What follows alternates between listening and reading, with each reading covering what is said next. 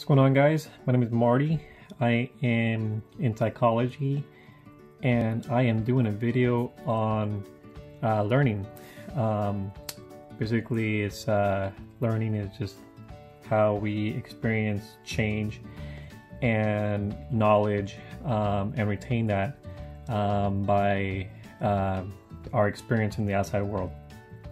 There are two different forms of learning that we're going to talk about today, which are classical conditioning and operant conditioning.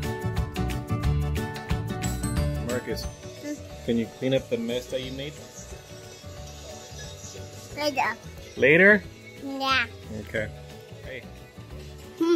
For every piece of toy you put away, I'll give you one Skittle. Whoop. I'll give you one Skittle. Okay? Go ahead and put something in your room and I'll give you a Skittle. Alright?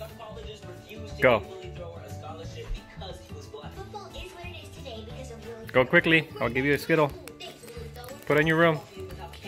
Yep. Run. Don't fall.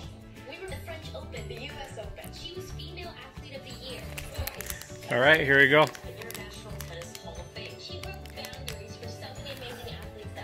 That wasn't too bad, right? Hey, can you go ahead and clean your mess? Yeah. Why? Because I hate to mess. Okay, go get it. Go get it done. What are you doing? You want another Skittle?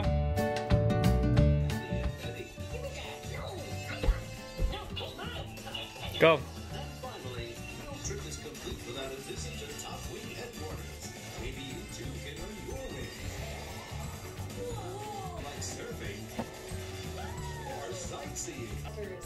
They're the perfect playfellows that pull open to a sleepy saxophone.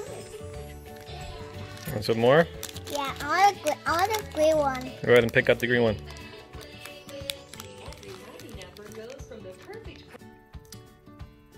Well, guys, you just witnessed operant conditioning in action. This is how we learn to do certain things for our benefit, but also can learn from it when things could harm us. In the beginning, you just saw that my boy didn't respond very well when I asked him to go ahead and clean.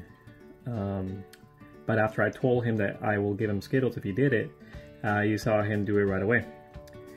Over time, he would learn that if he continues to do this when he hears me ask that of him, he may continue to get stickers, treats, or other forms of reward.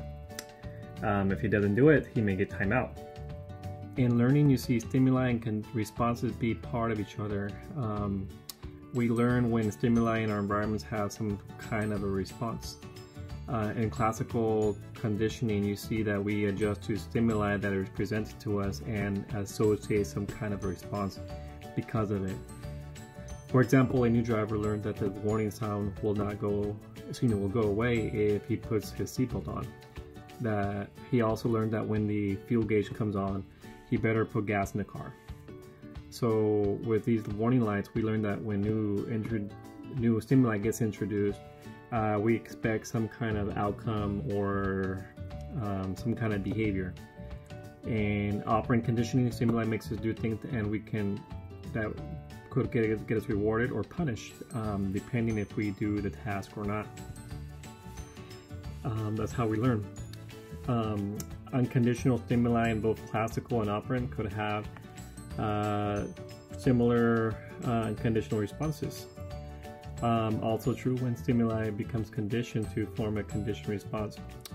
However, the conditioned response we get in operant would provide a pleasurable or undesirable outcome if we do the task or not. Hey, is you cleaned up? Oh, of course. Yeah, you want some Skittles now? Yeah. You're gonna have the whole bag. Okay?